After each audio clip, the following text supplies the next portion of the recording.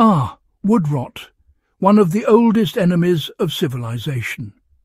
From medieval castles to humble farmhouses, from sturdy bridges to the hulls of mighty ships, moisture and decay have claimed countless structures over the centuries. Today, we rely heavily on chemical sealants, preservatives and synthetic coatings, yet many of these modern solutions fail far sooner than anyone might expect. Remarkably, medieval craftsmen had a method to halt wood rot in its tracks, one that required no synthetic chemicals, no laboratory formulas, just a blend of keen observation, fire and natural oils. This approach, you see, allowed beams, ship planks and structural supports to survive decades of harsh weather. So why has this method fallen out of modern practice, despite its proven effectiveness? It's quite the puzzle, isn't it? Understanding this ancient technique gives us insight not only into history, but also into practical preservation techniques that anyone can use today.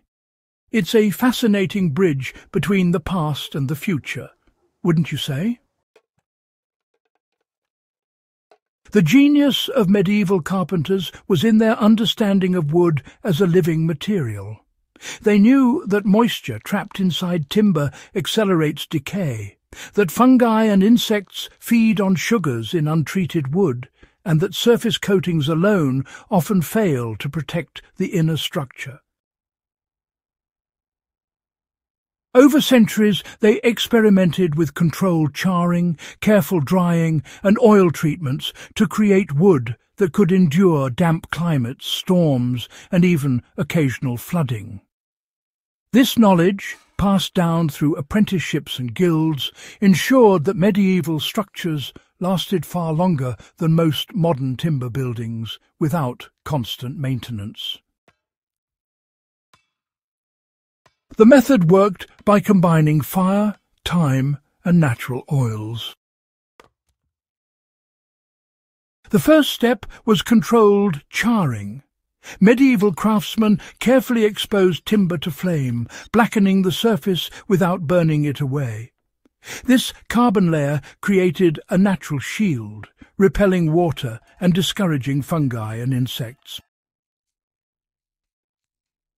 Unlike modern synthetic coatings that sit on the surface and can peel or crack, this charred layer became an integral part of the wood, providing protection that would last decades. Shipbuilders in Northern Europe used this technique extensively, treating hull planks and frames to resist seawater, while bridge builders applied it to timbers spanning rivers prone to flooding. Drying was equally important. Freshly cut wood contains high levels of moisture, which accelerates rot from the inside out. Medieval carpenters would air-dry timber for months or even years, depending on its size and intended use.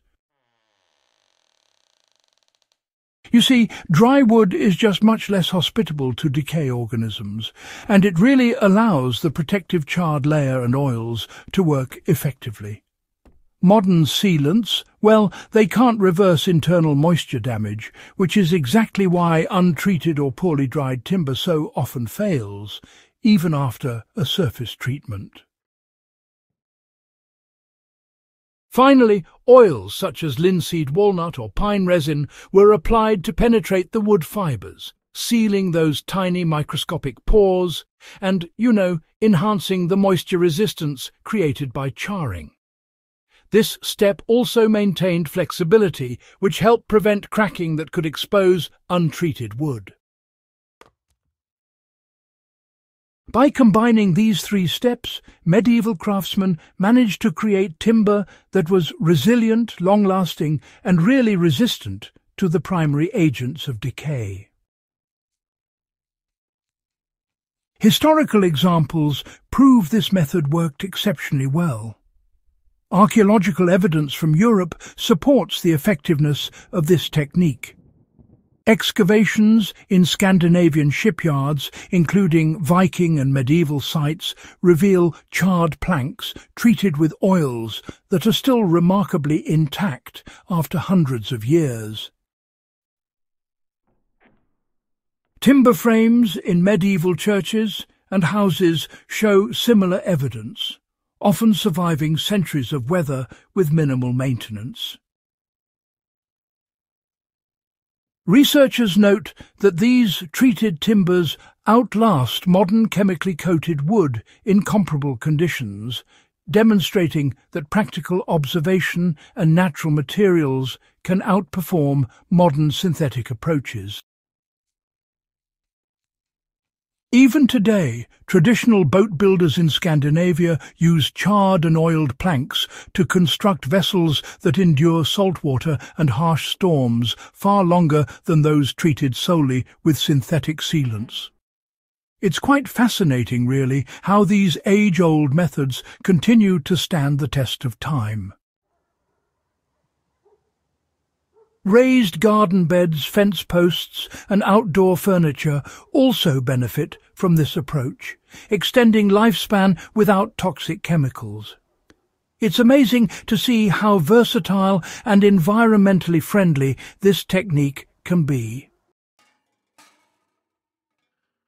To replicate the technique, start with quality wood, ideally straight-grained and free of major knots. Allow the timber to dry completely in a well-ventilated area. For charring, use a controlled flame, such as a propane torch or low open fire, to blacken the surface evenly, taking care not to burn too deeply. It's a delicate balance, but with a bit of practice, you can achieve remarkable results. Once cooled, apply natural oils like linseed or pine resin. Rub the oil into the wood thoroughly, repeating the process over several days for deep penetration. For outdoor or high moisture applications, ensure every exposed surface is treated, including ends and joints where rot commonly begins. This method works for anything from raised beds and fencing to tool handles and small shelters. Even partial treatments, such as charring and oiling just the ends of posts, provide disproportionate protection against decay. For survivalists, reenactors and craftsmen, this is a sustainable, low-tech solution that connects modern practice directly to centuries of proven wisdom. Modern industry has largely abandoned these natural methods in favour of synthetic coatings and chemical preservatives. While convenient, these approaches often fail over time and can be harmful to the environment.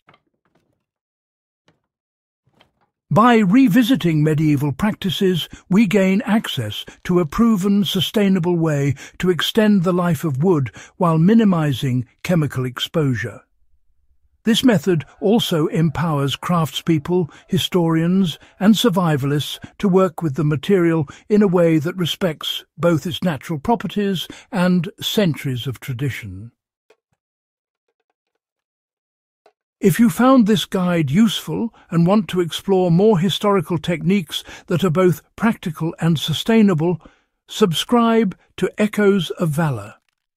Share this video with friends, fellow history enthusiasts, and anyone interested in preserving wood the way medieval craftsmen did. By reviving these ancient methods, we not only honour the ingenuity of our ancestors, but also create structures that endure far longer than modern materials often allow.